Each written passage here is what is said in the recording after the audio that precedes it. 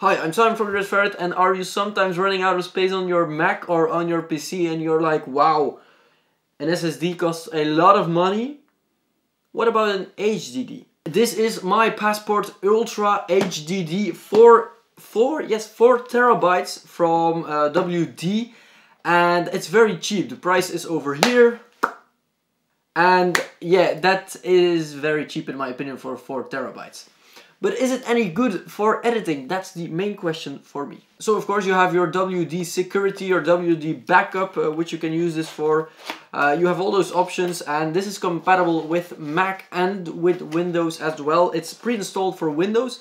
So for Mac you'll need to format it so that it can run on Mac as well, of course. So inside the box you get a technical support and warranty guide. We don't need that. The cable as well.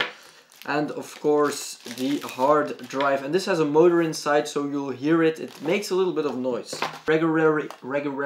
So I normally use this drive. This is also from WD. This is an SSD with 1 terabyte of storage. Of course this is 4 times the storage, but it's also 4 times less the price. So HDD storage is way cheaper than SSD storage, but of course SSD is way faster than HDD. But does it make any difference when editing on a fully spec'd out, I have to say it's a fully spec'd out MacBook Pro?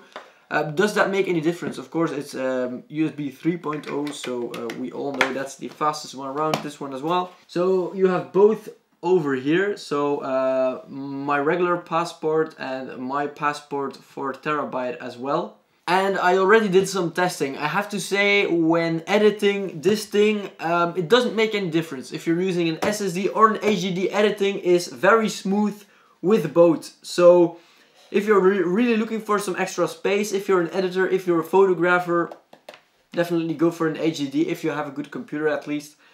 You won't have any problems. I don't have any problems whatsoever. I'm going to just show you guys over here. So for example, Red Ferret videos. And this of course is now all coming from the HDD, so Premiere is reading this from this HDD drive, not from my computer itself, as you can see. So this is the HDD drive, and Premiere is reading this, and there is absolutely no speed difference whatsoever compared to an SSD, as you can see. There it is already, and it works perfectly, so very smooth, very fast. Playback as well, as you can see, so no problem whatsoever, very nice. However, one big difference is the read and write speed. Of course, the read and write speed of this one is way faster than the read and write speed of this one. If I have to import some videos from my SD card, it takes longer to import them on this drive than it does on the SSD. So that's something you have to take in consideration. Reading and writing speed is slower. But if you're using this for editing, it's very nice. So the main question is, of course, and I already asked that question a lot of times myself, should you buy an HDD for editing? I went and searched the web for people who told me if it was good or not, but nobody really answered my question. They really got really deep into the specs and I didn't understand everything. I just wanted to know, if I use this, if I put my files on there, if I put my Premiere Pro files on there, and if I edit from this drive, will Premiere Pro run slower?